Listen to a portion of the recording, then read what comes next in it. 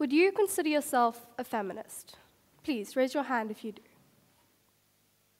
Now, do you believe that everyone is equal? Again, please raise your hand if you do. Not that many people would actually call themselves feminists. Now, before you sigh, roll your eyes and think, again, how many more times do I have to be lectured about this? Might as well take a nap.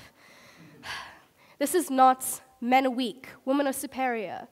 No, this is about why feminism is changing, for the worse.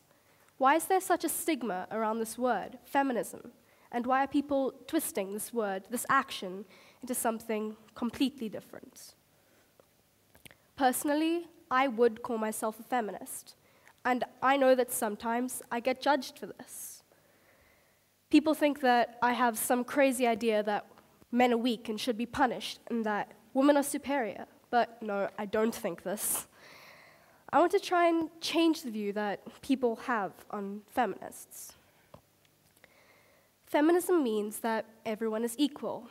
No matter what race, gender identity, sexuality, or religion, feminism means equality.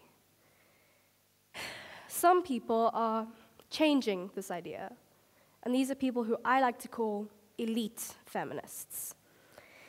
These elite feminists believe that feminism is just for women, and only cisgender women. In their minds, you have to fit so many boxes, and if you don't, they will not support you, and they may even discriminate against you. Feminism used to mean something important.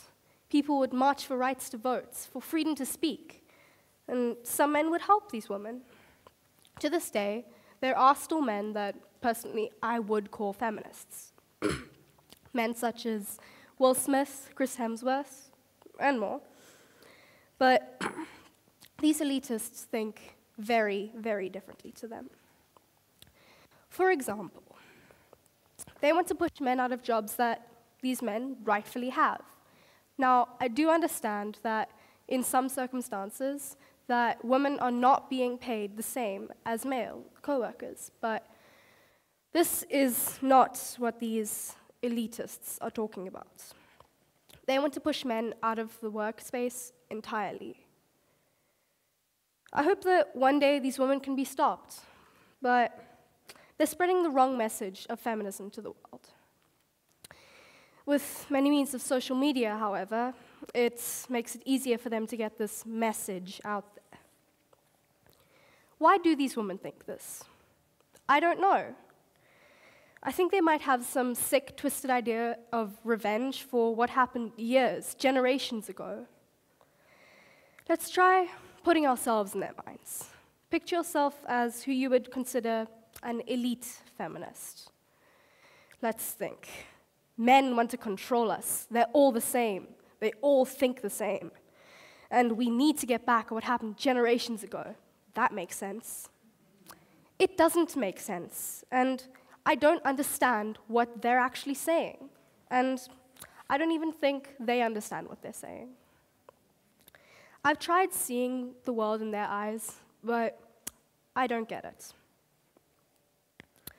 I believe that everyone should be a feminist. No matter what race, gender identity, sexuality, or religion, we should all be feminists. If you don't consider yourself a feminist, ask yourself, why? Is it because of this stigma around this word, or are you scared of calling yourself a feminist? I don't have a permanent solution for this, or possibly even a solution at all, but I think that if people get what I'm trying to say, if I can get my message out there, then hopefully I can possibly change some people's minds. Now, let me ask you again. Do you believe in equality? Please, raise your hand if you do. Now, would you consider yourself a feminist? Please, raise your hand if you do. I hope that you have taken something from this talk and possibly even changed your mind. Thank you.